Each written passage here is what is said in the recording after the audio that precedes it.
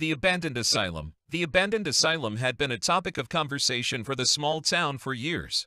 It was said to be haunted by the ghosts of patients who had been mistreated and left to die.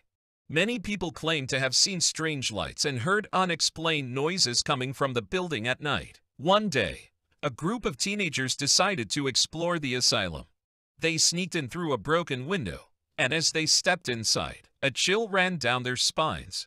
The interior was dark and eerie, and the air was thick with the scent of decay. As they walked through the halls, they noticed that some of the doors were open, revealing the abandoned patient rooms.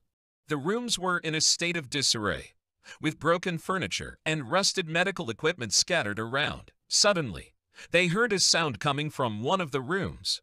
It sounded like someone was sobbing. They cautiously approached the room, and as they peered inside, they saw a ghostly figure of a woman sitting in the corner.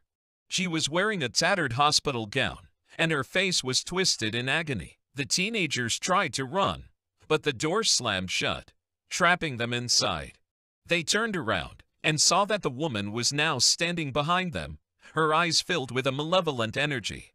She let out a blood-curdling scream, and the teenagers knew that they were in grave danger. They ran through the halls, trying to find a way out, but every door seemed to be locked.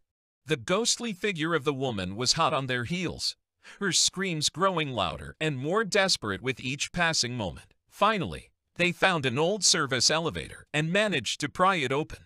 They jumped inside and frantically hit the button to close the doors.